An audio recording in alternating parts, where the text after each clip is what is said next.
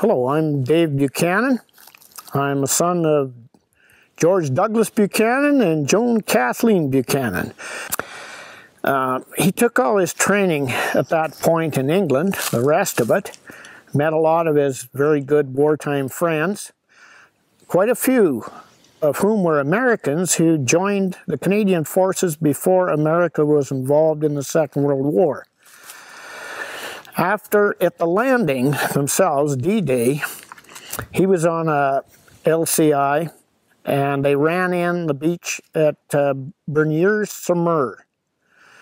And my dad's stories, all his life, he had flashbacks to what he saw, of men getting shot right in front of him, and on the beach, and the bodies and everything. As he always said, there was so much going on you could hardly take it all in at once. But his memories of the Juno landings have stayed in his head up to, well, he died 2 years ago, and he was 93. And even as he got older and sicker, he still remembered what he saw there. So for possibly, he would have been in his 20s when he joined up, born in 1918. That stuck with him for the rest of his life. We knew something was coming. And then, of course, a day or so before, he called us up and told us what they expected. They expected 90% casualties on the thing. Is that what they told you? Yeah, that's what they told us. Just overall, through pretty soon you could see just the outline. It was the coast of France, and of course there was several fires going, and you couldn't tell too much because there was kind of a haze, you know, and a lot of smoke. And anyway, the first ones went in on these suicide craft. There were LCA landing craft infantry. And they'd carry about 40 or 45 men, and two of a crew, they had the coxswain and a stoker that run the two V8. And they would make loaded about 7, 8 maybe, we'll say 7. They were just a death trap. And of course, a whole lot of them went in there. They said 200, now we were told 270.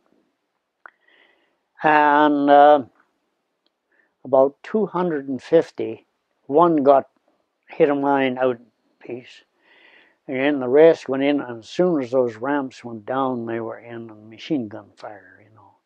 And there was about 40 or so out of that 250 that got in close, that made it in. Some of them were wounded. I would say, put in there 25 minutes, and we got the order. And of course, we were on that craft that would make about, I would say, they said about 20, a little over 21 knots. And that's about 23 miles an hour. And that's moving. And they're full out, you know. And of course, as soon as the beaching stations, my job was in at the front on the starboard ramp, you see. And then there was another guy on the other side on the port ramp. But as soon as we hit the beach and go in, the ramps go down as down ramps. And two of our men, one on each side, go ashore with a grass line. And those grass lines they're made of a very strong stuff, but it floats.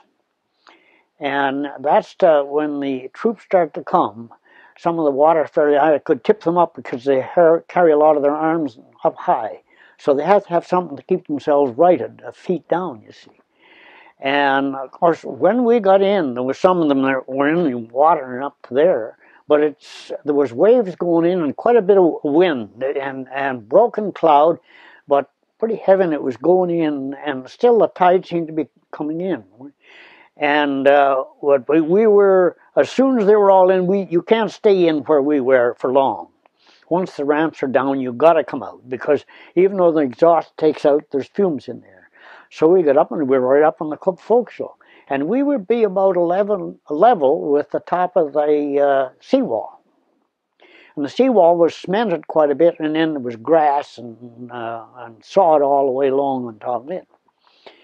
And we got up, and when we got in, our guys were streaming ashore to beat the band, and you couldn't. There was so much going on, and then they were firing mortars over, and all of a sudden there was a bunch of the fellas in front that were going down, and the shooting, it was coming from this pillbox up about 50 yards to the right. And I can still see that guy up, one of our fellas, up against the seawall, running over those bodies. Of the first one was in there, the bodies were all washed up against the seawall, and they're just laying in piles. And he was running over them. And, you're trying to run over a bunch of fallen bodies and trying to keep your balance, and he run down and went to that, and I don't know what he threw in. I imagine it was something more explosive. Somebody said it might have been those Bangalore torpedoes, but anyway, he threw it in through these slots they were shooting out in this way, and it rocked that whole doggone thing. The whole thing, I think, was going to go over. No more shooting out of that. And of course, you don't have time to know how many of these guys were mortally wounded or what. There's so much going on, you can't watch it all. When it takes about 40 minutes to unload all those men, 400 men. And our 10 craft unloaded 4,000, there was 10 of us, for 4,000 men right there. When we were ready to take off, the skipper, of course it's up ramps, and mine come up, and then the other one. By the time I got mine up, I was heading back towards the wheelhouse, and the extension of where the wheelhouse comes back, where the engine room was. You see, the skipper got excited, and it's usually the thing to do once you get that craft moving, you cut your main engines and let the winch take up and pull you off till you get right out. But he overrun the thing, just lost his cool, and of course the props cut off this big cable about that. And of course we lost. And what we run out there, I don't know, but the water was coming in. And Bud Shantz and I went down in where it was, and we were actually standing in the bloody stuff, and it was coming up. And Jimmy stuck his head in, and we were yelling at him, "Blankets, blankets!" You see, the troops had their blankets, and they weren't long. We got blankets, and we got a couple of two of the fellows were handling the engines. We got a couple of bars, and we're trying to cram these blankets in this hole. But you get a jagged thing like that, we could slow it down, but we couldn't stop it. In about a quarter of a mile to the east, just down, right opposite the town, right in, and we come in among the darndest bunch of mines you ever saw, and we never hit a one. It was just luck. And of course we run smack up on the sand, and then shut everything down. And of course, in spite of all the noise that was going way out, there was so much noise, everything on the craft was still. And the skipper come down, and he broke out the rum keg, and we spliced the main brace. Do you know what that is? That's 2 shots around there. And after a bit, I went out and went down where they had it. It was safe to go. And I come back, and I was for a while, and decided I was going down these steps just a little to the east of me. And anyway, I went down these steps, and the seawall there was very high, and they weren't very wide steps going down towards the east. And I got right to the bottom of our 4 ivory seas. Here, this Canadian soldier, he was laying, his feet were there, and he was right up against the seawall. And he had been killed, I guess. He'd made it to the seawall, and he was the only one there. There was nobody else. They'd been killed, I guess, coming in, you see. And he didn't have his helmet, and he didn't have his rifle, and he had one pant leg was torn. I don't know, and you couldn't tell. Of course, he'd been in the water, and he'd probably got right up there, and the water was still coming in, you see, and died right there. But anyway, he was Canadian. You could tell by the shoulder patch. He could have been Winnipeg Rifles.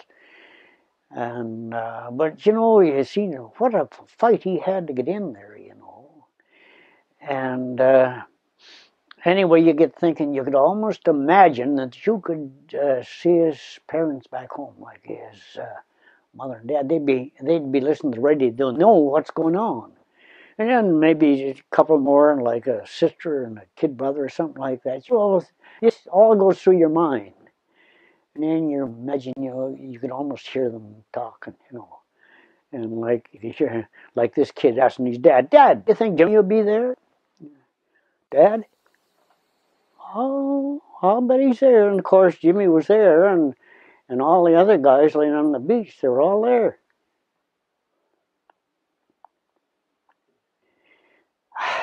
Well, this fellow, you couldn't get your eyes off of him. Yeah, thinking, God, And but anyway, I thought, God, I'd like to just lift that guy up and hold him for a bit.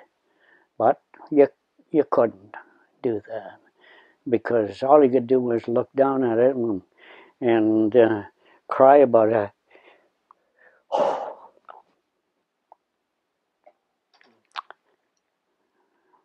When I come back, I started come back to the seawall. There was Bud standing up by our fallen buddy there, and I know he was having the same problems as I did. He was the tears streaming down his face, and then I got thinking, there's something crazy about it. Here we are, fighting men trained to kill, and fighting men trained to kill. They don't shed tears, or do they? You've always remembered that, eh? But anyway, I went back up on the craft, and I didn't want to. There were several fellows down the bottom getting something to eat, and but I just stood around up there and watched stuff going on. But it's a funny thing. All those guys joking bunch, there was no joking. Any conversation was very serious stuff. No laughing, no loud talk.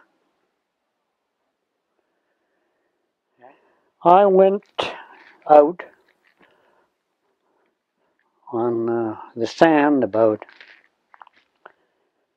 maybe 30, 40 yards, and talk about activity on that beach you couldn't imagine.